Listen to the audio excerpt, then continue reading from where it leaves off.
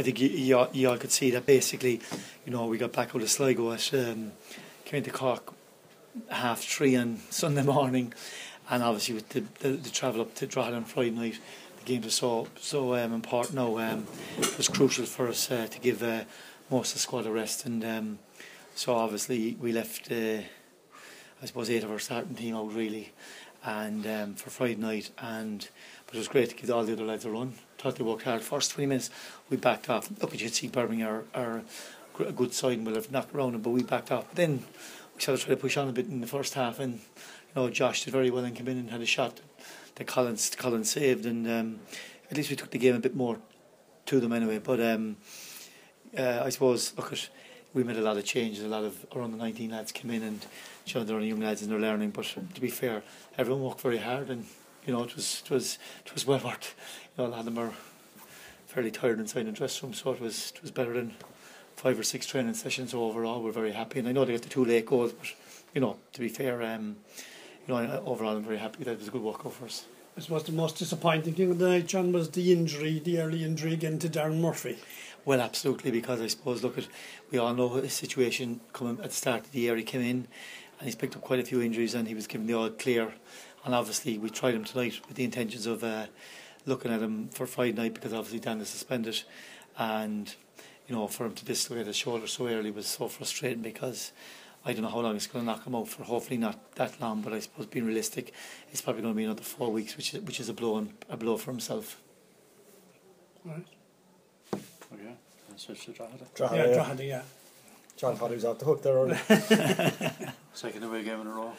Yeah, very difficult. Again, demanding schedule again. I suppose it's a situation that they obviously had a terrible run, and obviously they changed managers, and we believe there's a new manager being appointed in the morning. So it just shows that they went to Bray last week and won 3-1. First win gives any team a boost.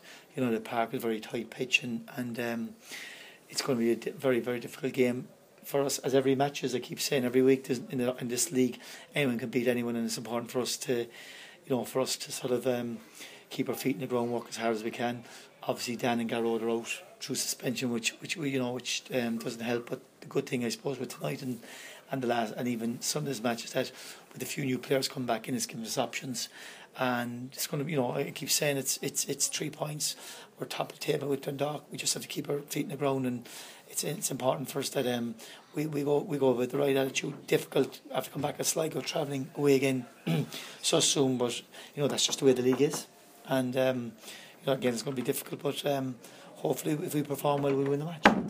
And the squad has bulked up a little bit, as you said. You need it now at this stage with the injuries and suspensions piling up. You do, and I suppose you see tonight Gavin Kavanagh came in, and he's had to get a game under his belt, and we need him because he'll be in the squad for Friday.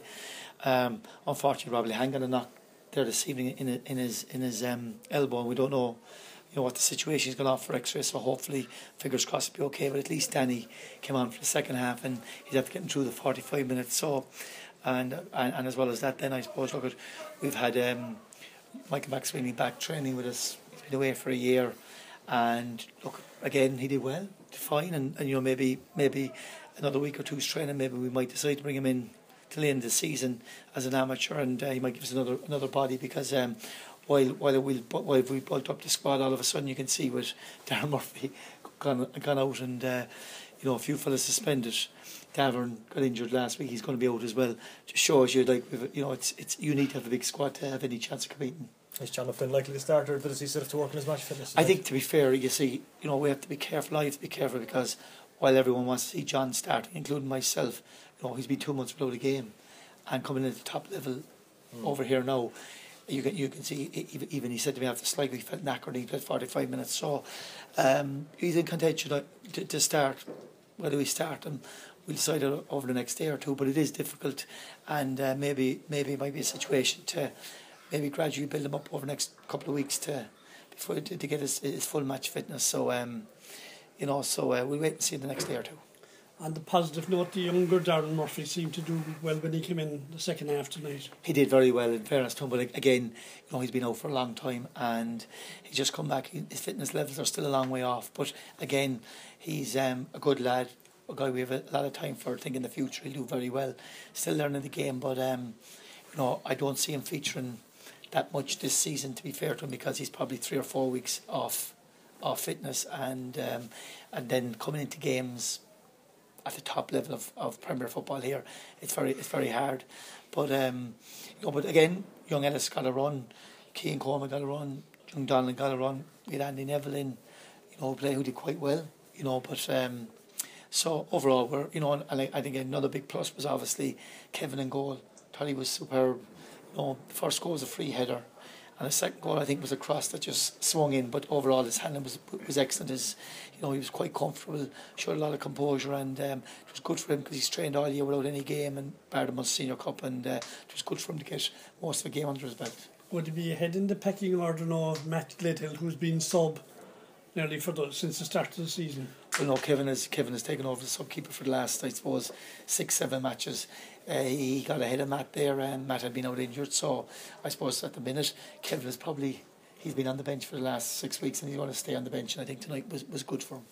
And Dan, a good workout against I suppose the side that were lucky to stay in the championship last year, but new squad in, so it was a good workout tonight, was it? Yeah, I think so. I think probably a lot of the lads needed 90 minutes.